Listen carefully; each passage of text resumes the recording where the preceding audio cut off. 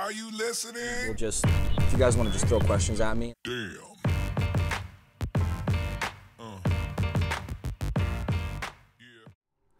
Dealing with rejection as a salesperson, as an entrepreneur, as a young CEO, pretty much in any case, especially when it comes to sales, it's fucking hard.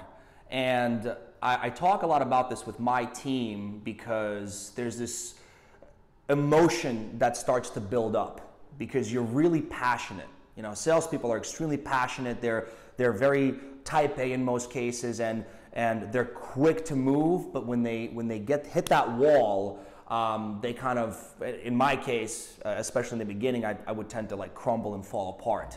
And I remember my first phone call that I ever did, where I was selling advertising, and I picked up the phone and I called an auto repair shop to try to sell them some advertising. And I said, "Hey, this is Paul," and I was really excited because I just got out of sales training. And you know, I said, "Do you have 5 minutes to talk about how we can generate more leads?" Or some crazy shit that I would never say now.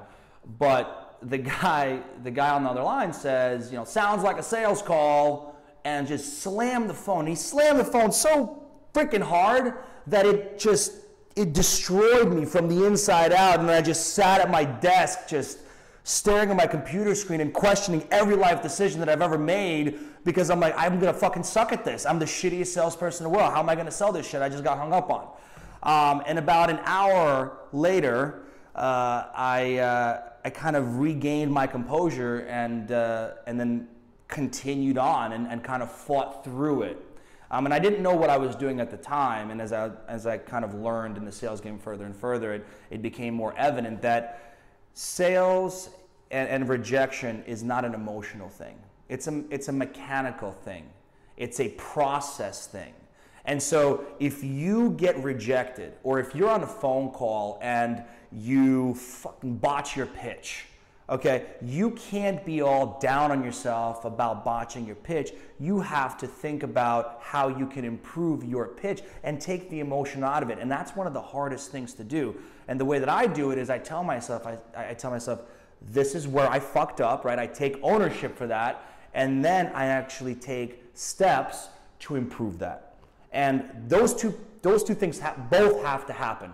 If you improve on something, but you don't take ownership for the fuck up, then you can't recognize the failure and you can't recognize the opportunity.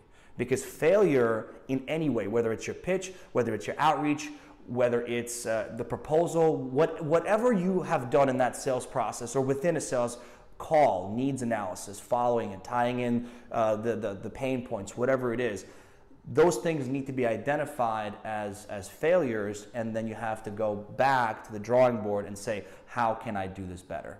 And when you have to hit quota, right, and when there's a lot of stress, and when you're, when you're not there, it starts to, all fall down on you. And I've had that happen to me many times. And one of the things that I always try to think about is I try to move that out of the way, move that quota out of the way, move all those barriers from my mind out of the way so that I could just pretend that everything's okay.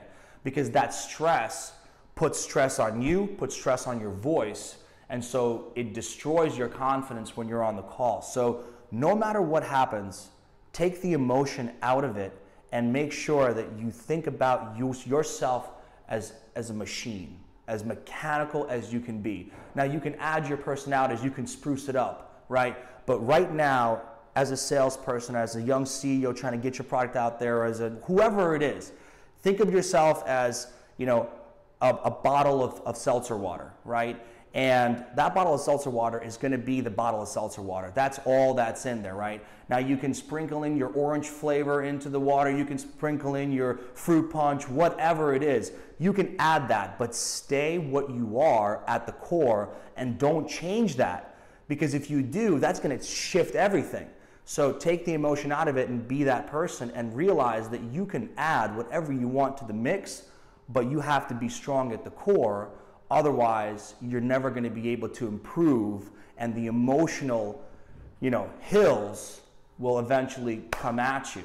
And one final thought about that is a lot of times what I think I'm doing wrong isn't actually wrong.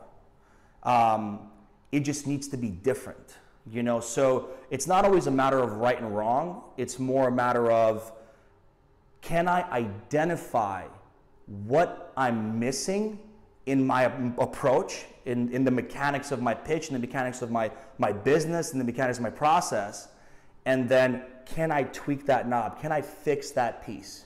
Can I pull out that light bulb from the string of lights because there's a short and it turns all the rest of the lights off on the Christmas tree lights, right? Can I pull that out and put in a new one?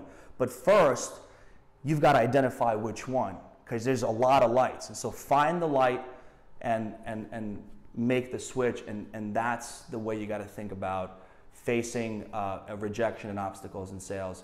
I mean, at least I do. Comment below and let me know what you think about it, because it's a really big topic, and I know burnout in sales is huge. So I'd be happy to talk further about some of these things that I mentioned, or answer any questions that you have. Thanks.